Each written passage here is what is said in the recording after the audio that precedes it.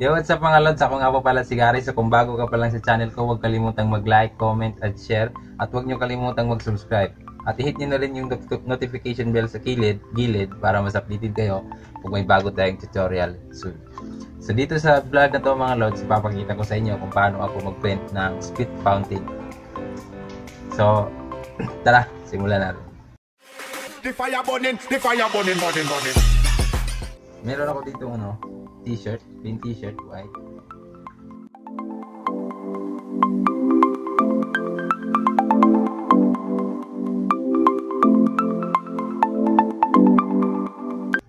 Ito yung gagawin natin, spit fountain. Yung dating project ko. Ito yung dating project. Pag nag-spit fountain kayo mga lods, dapat may base kayo na white. Kahit white yung t-shirt o kahit anong kulay man yan, mas maganda pag naka-base white siya bago kayo mag-split fountain.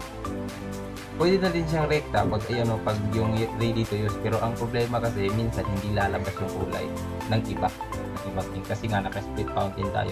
Pag sinasabing split fountain, maraming kulay yan, either 2, 3, 4. So meron isa doon na isang kulay na hindi siya ganun lalabas talaga agad. So kailangan natin mag-base ng white para silang lahat lalabas ng tunay na kulay nila. So base muna tayo ng white, tsaka tayo mag-split fountain.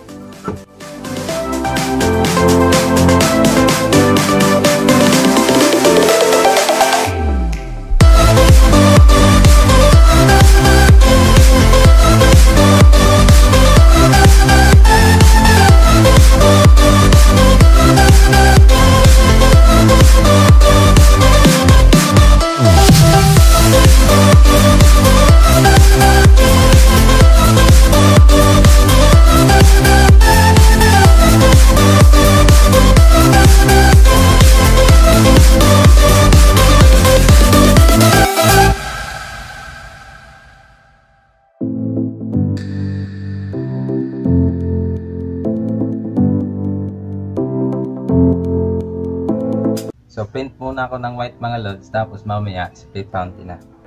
Kailangan lang natin sa split fountain, dapat kung gaano kalaki yung design mo, ganun buo din yung yung squeegee mo. Hindi pwede kasi yung mag-split fountain ka tapos yung squeegee mo maliit, parang nagpe-print ka dito nga side tapos dyan, tapos dyan. Hindi pwede yun sa split fountain. Kailangan talaga sa split fountain yung buo yung squeegee.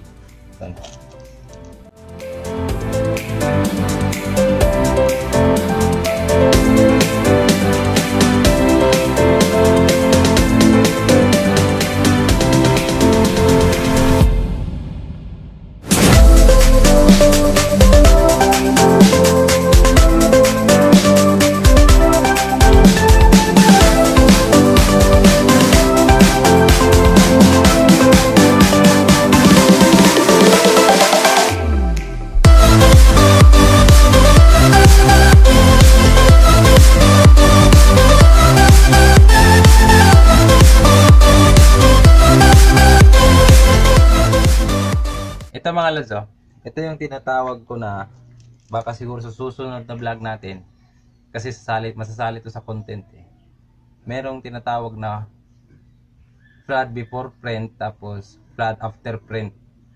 So yun, merong tinatawag na ganon, parang ganito, flood, yan, flood before print, ganon, parang ganon siya, yan, flood before print, tapos flood after print.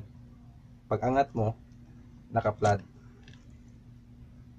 I-explain ko yan sa another content, pero ngayon mag-flooding muna, muna tayo tungkol muna sa split fountain. Yan mga lods, flood before print.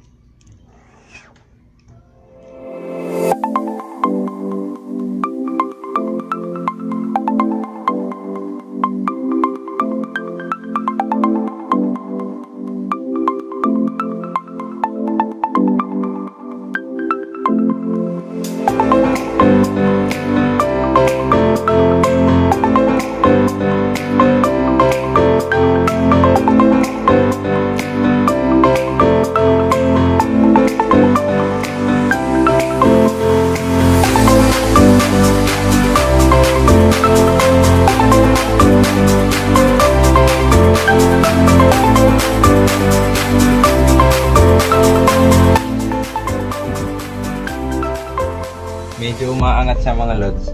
Kasi nga yung adhesive ko, ano siya, parang hindi na siya ganun kalakas kumapit yung table adhesive ko. Kaya yung nagbilingan yun yung resulta niya. Pero okay pa yan. Walang problema dyan. Kasi nga, yung color lang naman.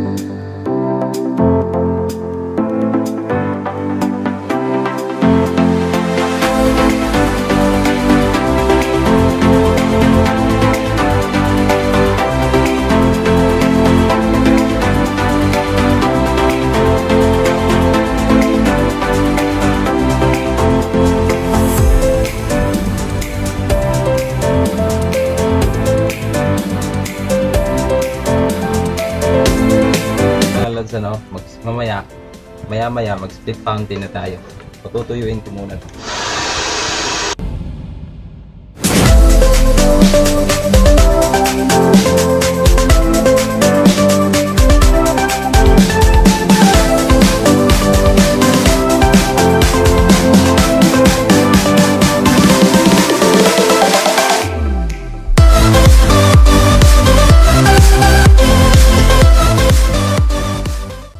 So dyan mga lods, yan.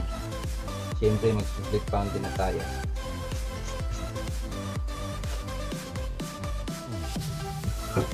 Kailangan dyan, nakasalpak na siya agad. Huwag yung mag-alalagay kayo ng ink na hindi pa siya nakasalpak. Salpak niyo muna bago kayo.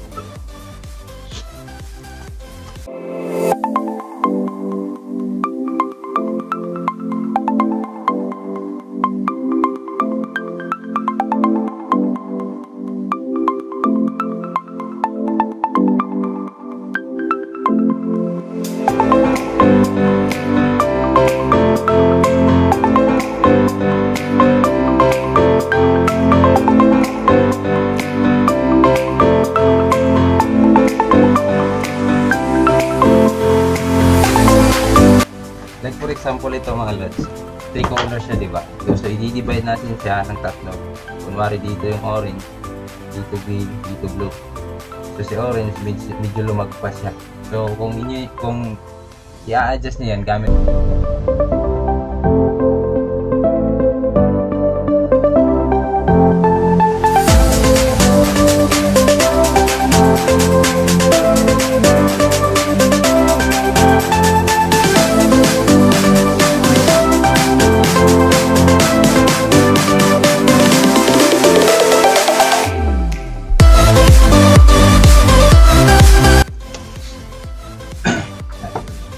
So dito mga lods, i-mix na natin siya. Pag nag-mix ka niyan, squeegee gamitin niya.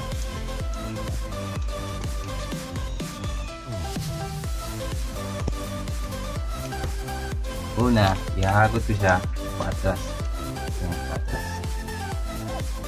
Parang binubuo ko siya hanggang dahan-dahan ko siyang kukunin pabalik. Ayan. Tapos hagod naman paatras. Dahan-dahan naman kukunin pabalik. Paatras. Kunin pabalik. Paatras naman. Parang ganun lang yan. Ganyan. Parang ganyan lang siya.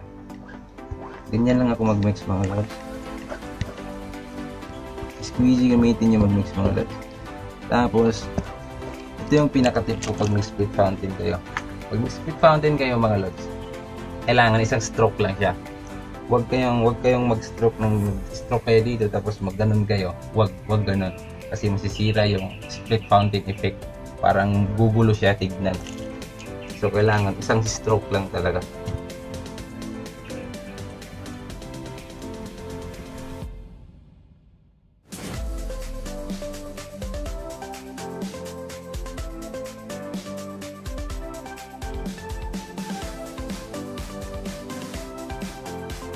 sa mga lods. Ganyan yung magiging resulta niya kapag sakto yung ano nyo, yung pag-mix nyo. Hindi magkakaroon ng guhit sa gitna. Pag nagkaroon man ng guhit sa gitna, yun. Pag nagkaroon ng guhit sa gitna, ulitin nyo, mag second coat kayo. Pag may guhit pa rin, mag third coat kayo. So, ganun. So, isang coat lang yan, di ba?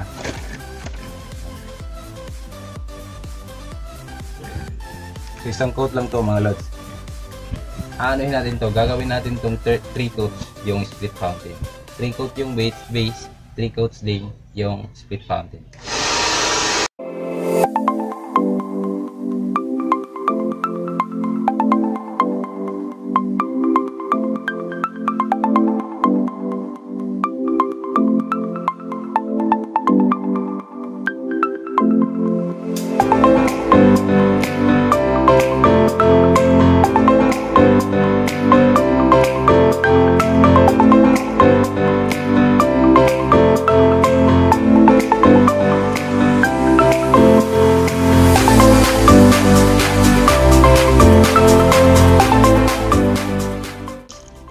Dito kayo lalagay. Yan.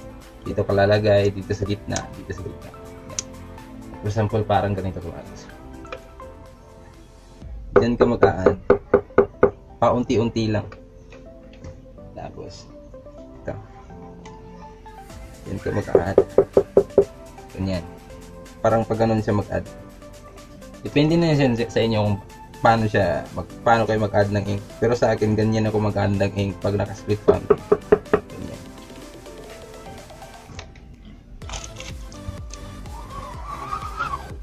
Diba? Para pag dito kasi sa gitna nyo nag-add ng ink, hindi masisira yung ginawa nyong blending na fountain. Hindi masisira kasi nga dito kayo sa gitna naglagay ng ink dito. Dito siya, pahalang siya kanina. Huwag yung pag ganun maglagay.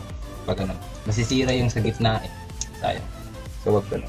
Dapat pag ganun maglagay. Flood before print, tandaan niya yan. So, ayan na yung last coat natin mga lads.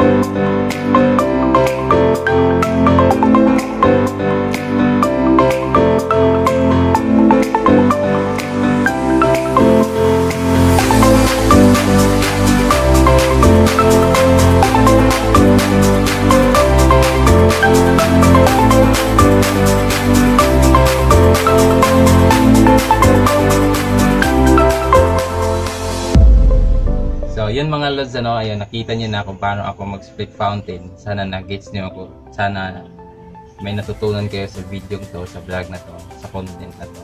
At kung may natutunan ka man sa vlog na to, huwag kalimutang mag-like, comment, i-share, at saka mag-subscribe na rin kayo mga baguhan. At huwag kalimutang i-click yung notification bell. So, yun, bago tayo mag-ending, shoutout ko muna yung mga tropa natin na sila Jehan Anyway, tsaka si Ronnie Castro, tsaka shoutout din sa Sign of Art, pangalan ng yung shop, taga Bacoor, Cavite. Ronnie Castro, Sign of Art yung pangalan ng shop, taga Bacoor, Cavite. Shoutout din sa Lodi natin na si Kisulim. Paki-like yung Facebook page nila, Breadlocks Paranaque, Pasay, Las Piñas. So yun. The fire burning, burning.